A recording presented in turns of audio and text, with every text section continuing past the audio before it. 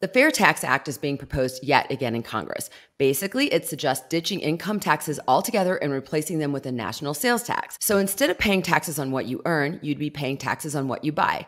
Sounds good in theory, but what are the actual benefits and potential drawbacks of replacing the current income tax system? Proponents say the fair tax plan would simplify tax prep, boost the economy, ensure everyone contributes based on their spending habits, and abolish the IRS.